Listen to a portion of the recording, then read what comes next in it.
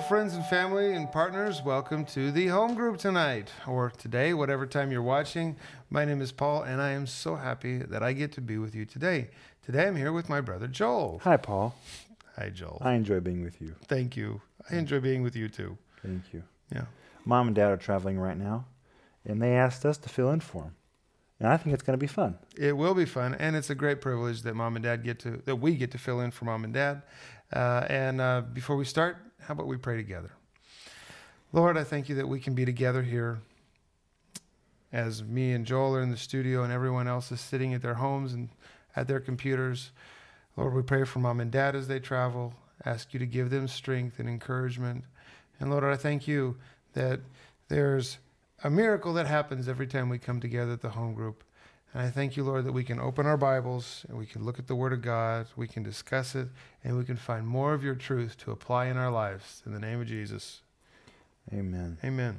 Paul, I know we're going to talk about fasting, right? Yes. And I wanted to read a testimony before we get started. Sure. I kind of like this testimony. It's from a lady. Her name's Tamara in Russia. She doesn't say where, but I assume she's in Russia. She says, Pastor Rick, I've been reading your publications and listening to your messages for a long time. I had a really hard time in my life, and I spent almost a year in the hospital. Wow. That sounds horrible. It's a long time. And she says, while I was in the hospital those days, laying in my cot, I would listen to, she said we would listen to, so the whole room would listen to these home groups. And I think that's great. Yeah. She would be listening to the Russian home group. And she just says, thank you for your family. Thank you for what you're doing in it, Tamara. And I just think that's precious. Yeah. That she would turn on home group, and it doesn't matter if they want to listen or not. The whole room's going to listen. I just think that's sweet. Yeah. It's a good thing to do when you're in the hospital. Yeah. It's great.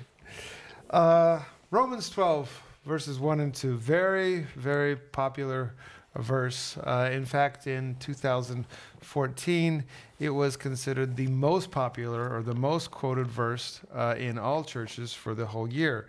So Romans 12, verses 1 and 2. I beseech you therefore, brethren, by the mercies of God, that ye present your bodies as a living sacrifice. And as we talk about fasting, presenting your bodies as a living sacrifice has a special meaning. Holy and acceptable unto the Lord, which is your reasonable service. And be not conformed to this world, but be ye transformed by the renewing of your mind. Let's say it together. Be ye transformed by the renewing of your mind. Let's say it together because you probably didn't catch it. Be ye transformed by the renewing of your mind. So we see that once we come to Christ, there's a transformation process. But it says later that you may prove what is that good and acceptable and perfect will of God. Mm-hmm. That's wonderful. Yes. I would like to be the proof of God's perfect will. Yes, that's wonderful. But it says transform your mind, which I think is very important. Yeah.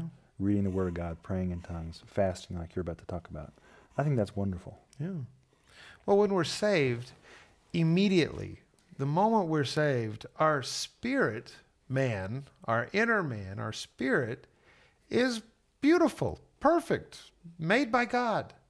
And then we see that there's a transforming of your mind. So our spirit, hopefully, and over time, begins to affect the way we think, and it begins to affect our mind. And that's what we call a transformation process as you become more and more like Christ every day in your Christian life. You're saved, your spirit is perfect, but it takes a little while for your thinking to change, and it takes a little while for your actions to eventually change.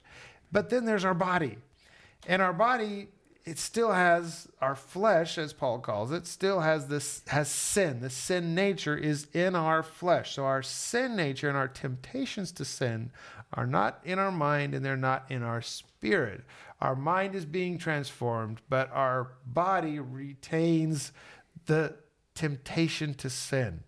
And so that's something that we've always got to work on. And as we fast, we learn to say no to our body and say yes to the Spirit in us. And we're going to get to that in a minute, but that's just one of the places where I'd like to stop. As we fast, we learn to say no to our body because it looks like most of us, I mean, when I look in the mirror, I don't see my spirit. I see my body. And when I comb my hair, I'm not combing my spirit. I'm combing my body, right? Combing my hair. And when I'm eating food, I'm not feeding my spirit. When I'm eating food, I'm feeding my body.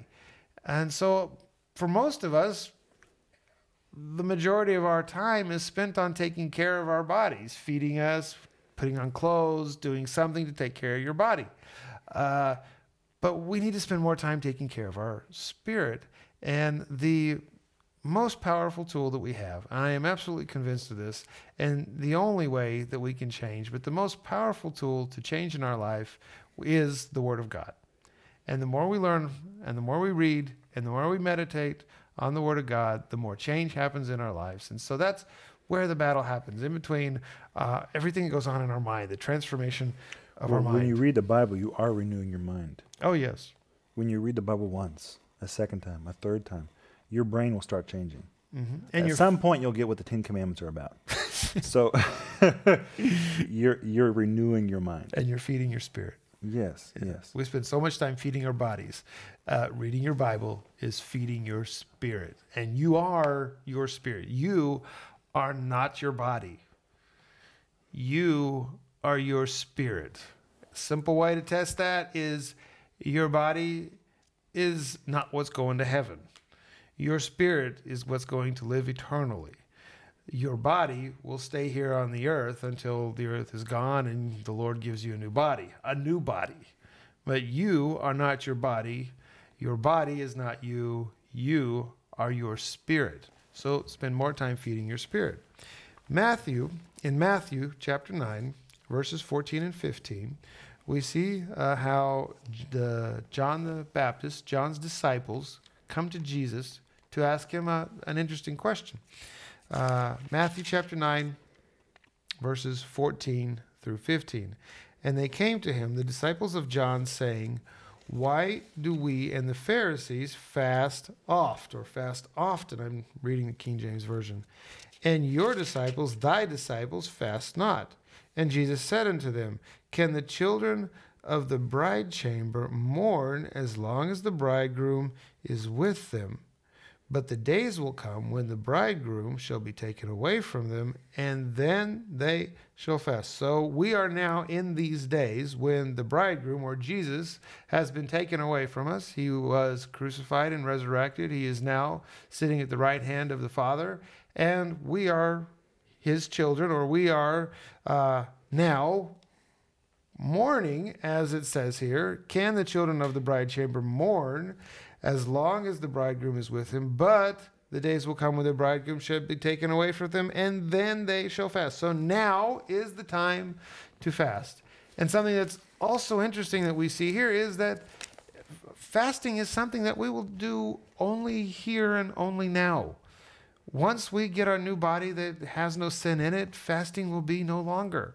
Fasting is something, or fasting is a spiritual discipline that you can only do while you're on the earth. So take advantage of the time. And if it's a spiritual discipline that we can do only while we're here, it's probably something we should be doing. Now, I know that there are a lot of Christians who have never fasted. A lot of believers who have been believers for the longest time, and they've never fasted. It's something that hasn't been spoken about a lot. Maybe it's something that's kind of forgotten right now, but I believe the Lord is really reminding a lot of people about the importance of fasting right now.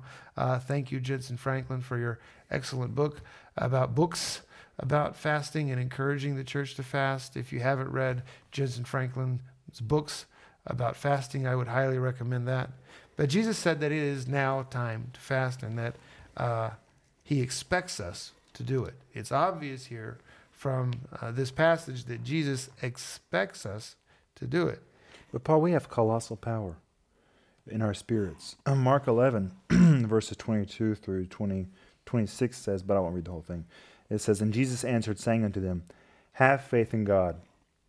For verily I say unto you, that whosoever shall say unto this mountain, Be thou removed, and be cast into the sea, and shall not doubt in his heart, but shall believe that those things which he saith shall come to pass, he shall have whatever he saith. Mm-hmm. Don't doubt your heart. Don't doubt what you're speaking. Don't doubt your faith. Yes. It says, have faith in God. Have faith in God. And I think that if we spend time on our spirit, we have a lot more power than we have at the moment. Mm-hmm. Well, in that passage it says that if we don't doubt, right? Well, in order to be sure of something that the Lord has given us, we need to be able to tell the difference between who we're listening to, which voices are we to pay attention to, because we have our own voice, and then we have the voice of our flesh, and we have the voice of our mind, and there's a spirit talking to us, and then we have our friend and our neighbor and our wife and our son and our father and our mother and our grandmother and our coworkers. We got all these voices in our life, but in order to focus on what the Lord wants you to do and not doubt and use the power of prayer like that verse is talking about, we have to be pretty sure and have the confidence that we need to be able to pray like that. And part of that confidence, or fasting, is another spiritual discipline that the Lord has given us that helps us know what we should have confidence in, so we know which voices to listen to. Mm-hmm. Matthew 6, verses 16 through 18. Interesting. Both passages today that we're opening are in Matthew. Matthew 6, verses 16 and 18. It's the Sermon on the Mount, and Jesus begins to talk a little bit about fasting and how you should fast. In fact, on the Sermon on the Mount, Jesus talks a lot about prayer, and he talks a lot about the things that we should do in private. He says, go to your closet and pray privately. He talks about how we should do things as unto the Lord and do them in private or in secrecy sometimes. Moreover, when they fast, Matthew chapter 6, verses 16 and 18 through 18, moreover, when you fast, be not ye hypocrites of a sad countenance, for they disfigure their faces, that they may appear unto men as to fast. Verily I say to you, they have their reward. Not a good one. Well, if you do things as unto men, you get your reward from men. I know, but you don't really get anything. Yeah, I think. So if he's saying, if you're fasting and you're walking around sad, and you have a T-shirt on saying that says "I fast," yeah. I'm in fasting. I'm fasting, but I don't think anybody does that. But anyway, he says if you do that, you've already got your reward. People are already, I guess, sorry for you. Yeah. So he says, don't do that. But when thou fast, anoint thy head and wash thy face. So, make sure your hair looks good. Make sure you smell good. Dress normally. Don't run around telling everyone that you're fasting. Thou shalt appear not unto men to fast, but unto thy Father which is in secret. And thy Father which seeth in secret shall reward thee openly. So there are some things especially about fasting, that we do only as unto the Lord. And when the Lord calls you into a fast, you're definitely doing it only because he told you to do it. I think it's great whenever we get some encouragement from our brothers in the Lord, or perhaps even from your pastor, that there's a yearly fast, or it's time to fast, or you're fasting for a certain purpose, and you're fasting as a community. In that case, you are doing that as a community as unto the Lord. You're doing that as a group of people unto the Lord, and that is your collective prayer. But what I'm talking today is your personal fast. Do you fast just because the Lord called you to fast? Or do you fast just to become a little more sensitive to the Holy Spirit?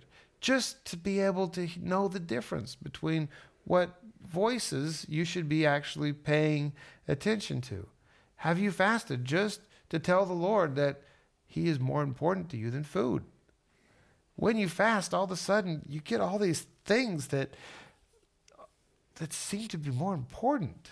You realize that food takes up a lot of time. You spend a lot of time cooking. You spend a lot of time eating. You spend a lot of time shopping for food.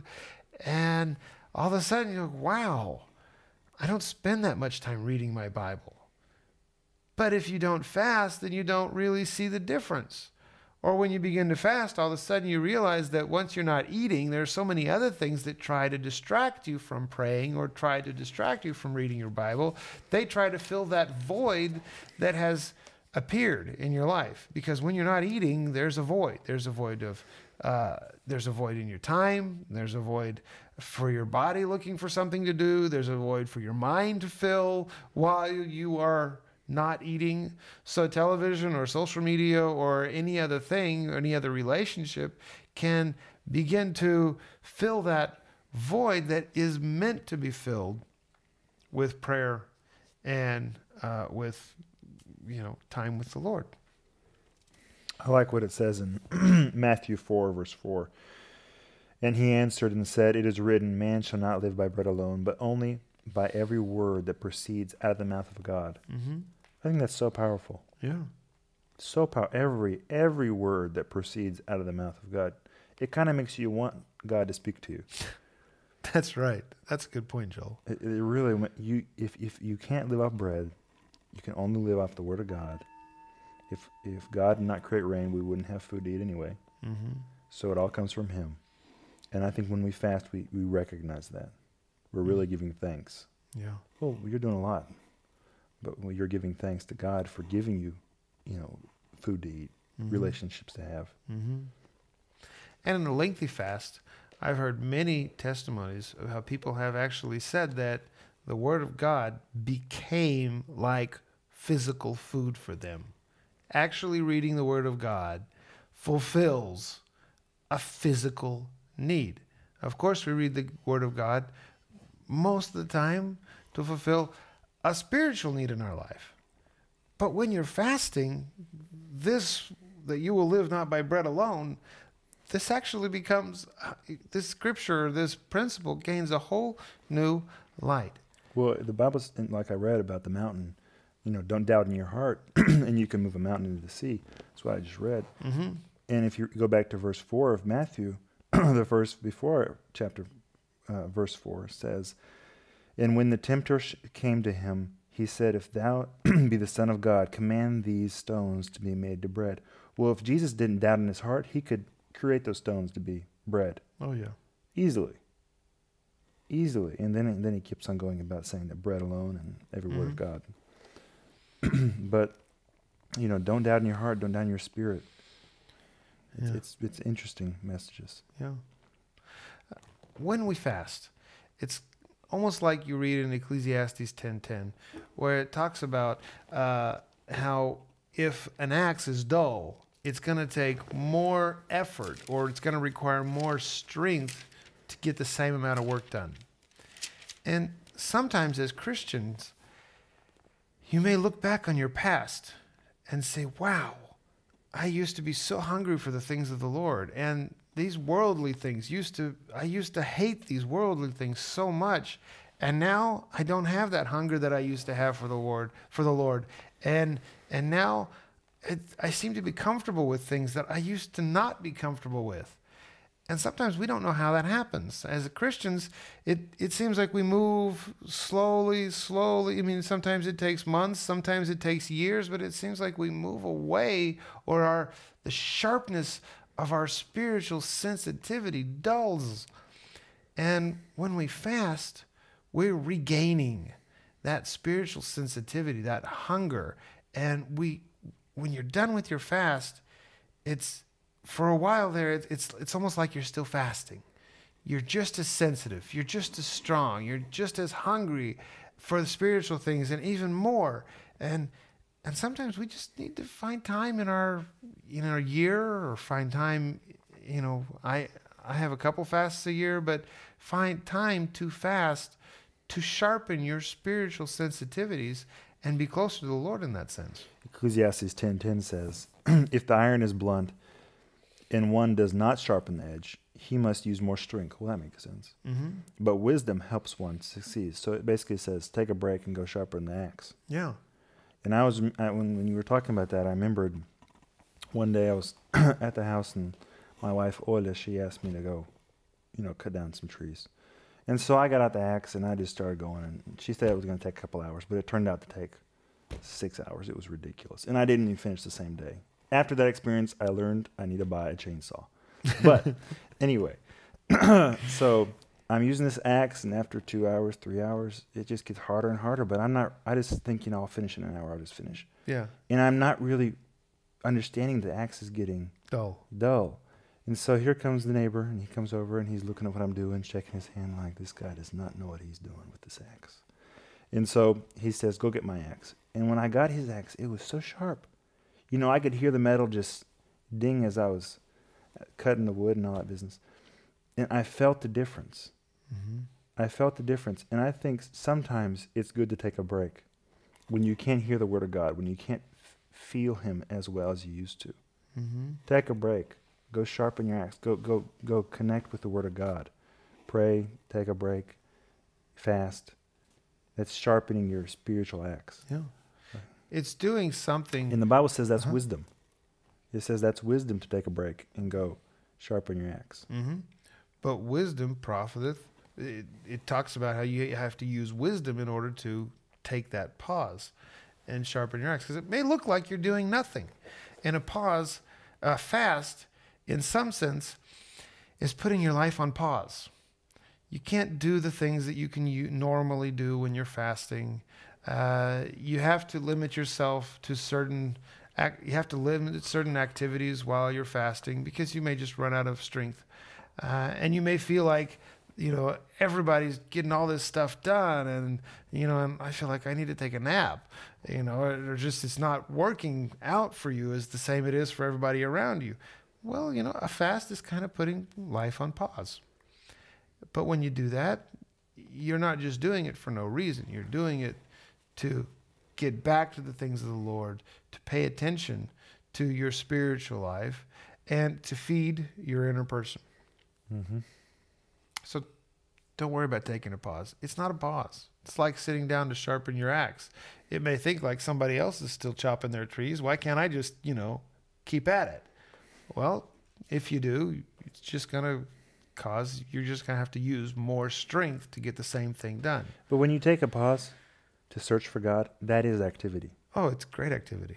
If you're sitting there not chopping down wood, but sharpening your axe, that is activity. That is progress. Mm-hmm. It's just a different kind. Yeah. And I think it's good to take a break and search for God's face. Yeah. We should do that every day, but sometimes it's especially needed. Special time. Yeah. Well, there are some obvious benefits from fasting, or obvious reasons to fast for every one of us. And for me, one of the most obvious reasons to fast is because I'm a husband and a father. It's pretty simple. I have a God-given responsibility. I am supposed to lead my family. And in order for me to lead my family, I need to have a clear, better understanding of what God's will is for me and for my family, for my children. And so my personal responsibility before God and before my family is to know His will and to take care of my family. And fasting is great for that.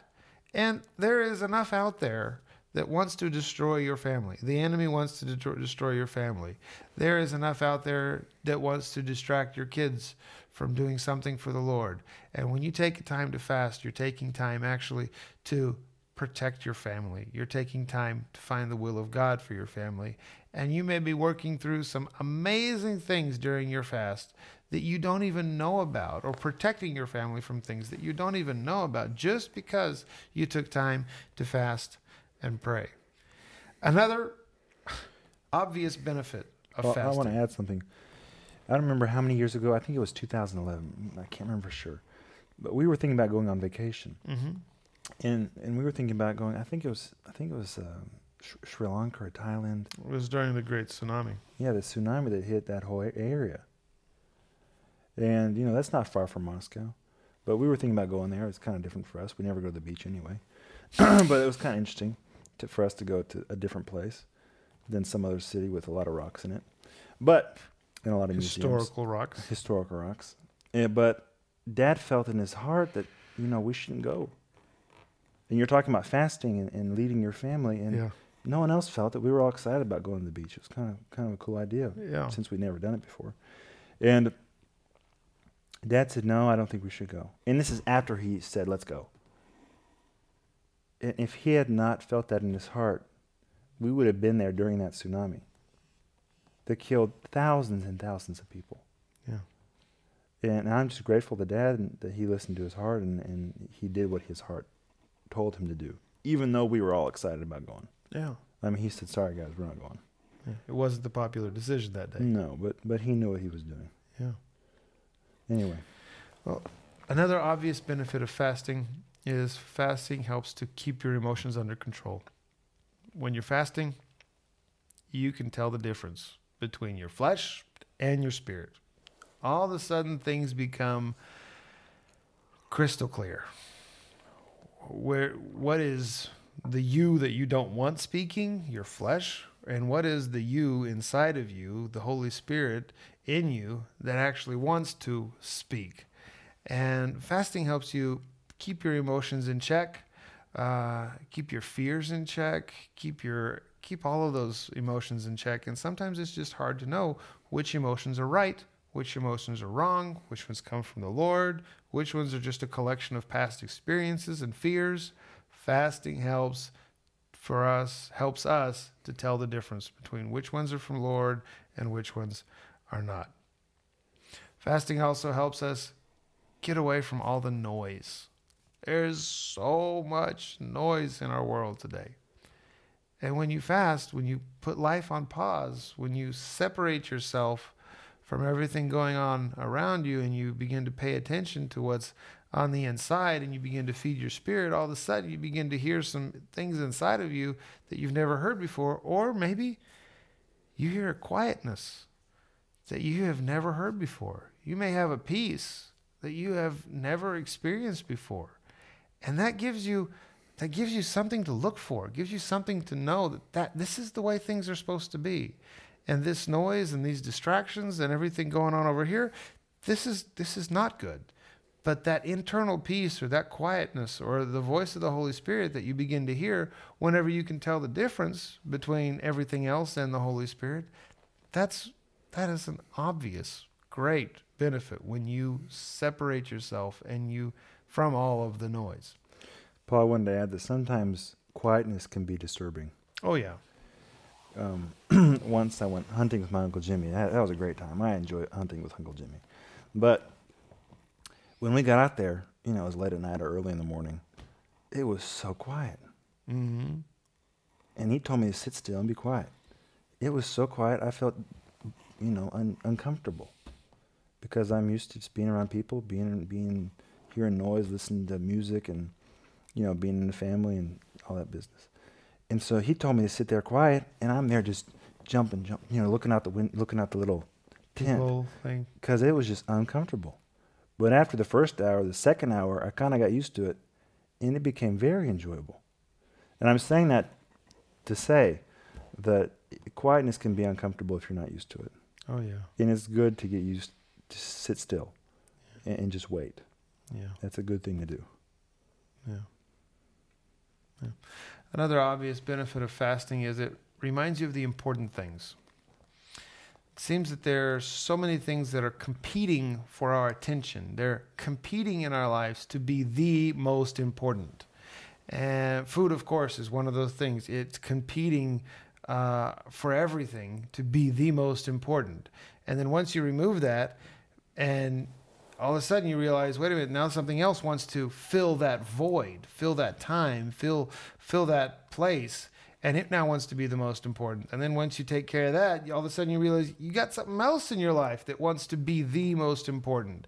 And these are things that are pulling on us all day long, especially as you fast, but in our everyday lives. These things are pulling on us. They want to be the most important things in our lives. But when you fast, you're actually making a choice. Instead of just, the situation deciding for you what is the most important, or you having to decide on the fly how to prioritize your time, when you fast, you're making a choice. You're the one in control when you fast, and you're telling everyone this is the most important. And then everything else in your life and all of those other desires and distractions, it's like you're telling them where their place really is.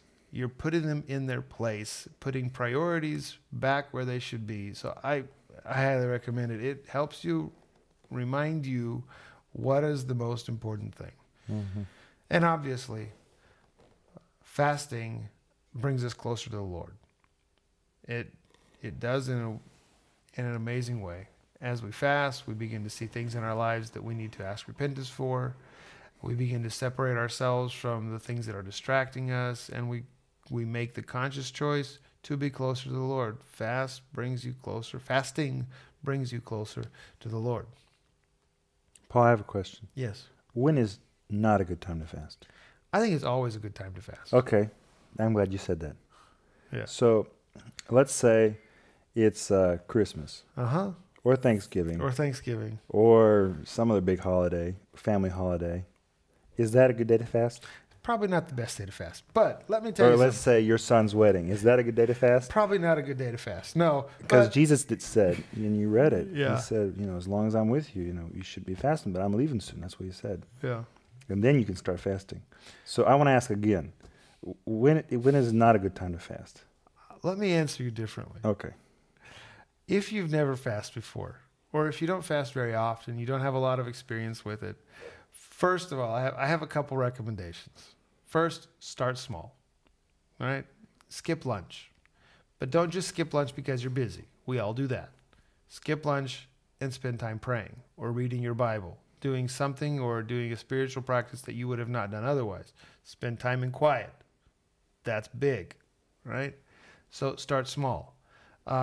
If you've got something on your mind and you really don't know what should happen, and you don't know which voice is the Lord's and which is your own and which is distractions, take a 2-3 day fast and ask the Lord, say, Lord, help me tell the difference between your voice and all of these other voices I'm hearing. Start small with your fasts, and remember that there are different types of fasting, and as you fasting is generally not eating, or abstain from food in order to spend that time praying or spending time with the Lord. But just make sure that whenever you fast, you're not compensating that time that you would be eating with something else that would be just a distraction. So start small. Second, when you fast, plan your time. Plan to do something while you usually eat. Because otherwise you'll just be sitting there watching your kids eat, thinking that this is hard. This is really hard. That smells good. Now finish your food. Finish all of it. Because if something's left on the plate, you're going to think that's tempting, right? So plan to do something while you are fasting. And number 1 is start small. Number 2, plan your time. Number 3, consider how your fast will affect others. And maybe this is, Joel, something that you were getting on. Because fasting doesn't give you the right to be rude. It doesn't give you the right to walk around with a bad attitude and everybody's just supposed to be understanding. No, actually, if you have a bad attitude while you're fasting, that's something the Lord is pointing out and you need to repent of and change and keep fasting until you get over that. Or, now, of course, some people may have some legitimate reasons, health reasons, why they should not fast, and you need to be sensitive of that. But, of course, there are events and other things that perhaps that even if you're fasting, and I've had this happen to me, and I've heard other people share similar things, that even during a fast, they have been invited to important family events where they felt it would be rude and incorrect for them to not eat. And in such situations, I've even heard people say, you know what, I felt the Lord tell me that it would be okay if I, if I put my fast on a put my fast on a pause in order to support my family today. That's okay. But then continue your fast. And don't take advantage of being off your fast to eat as much as you can. That won't be healthy. That wouldn't be good for you, and that would defeat the purpose. If you're eating with someone at a family event, even while you're fasting, the purpose is to help that person or be a part of the fellowship. And if you were to, be outside of that event or not eat, be sensitive. We're not talking about being fanatics and, being this or that only, but be sensitive and follow the Holy Spirit. Consider how your fast affects the people around you, because you still have kids you have to feed, and you still have people that you have to spend time with, and you need to find a way to fast and be considerate of those around you, because you're the only one fasting. And it's a lonely thing to fast. So, number 1, start small. Number 2, plan your time. Number 3, consider how it will affect the people around you. Very good. Yeah. Very good. Yeah. And don't forget that fasting requires faith, and without faith, you can't please God. And if you feel like you haven't done anything that requires faith in a while, maybe testing the Lord and whether you can survive without food for 3 days would be something that requires faith of you. And that would be a way for you to tell the Lord that he is more important to you than eating. Or that spending time in the Word of God is more important to you than spending time eating. Think about that. And, the Lord led us today to talk about fasting, so I think there's a reason for that. Perhaps the Lord is telling you today, time to fast. Time to start prayer and fast. So just a reminder. Well, Paul, thank you for doing this. Thank you for teaching in the home group. And thank you, home group, for being with us. I like being with you guys. You guys are a bunch of fun. That's right. Thank you for everything you write in the chats. And I want to pray for you all, pray for you, Paul. Father God, I thank you for this wonderful day. I thank you for the rest of our evening. I ask you to give us good sleep. I ask you to teach us what your word says and renew our minds. Renew our minds, Jesus. We're trying, but teach us to renew our minds. I ask you to bless the rest of the week. In Jesus' name, amen. Amen.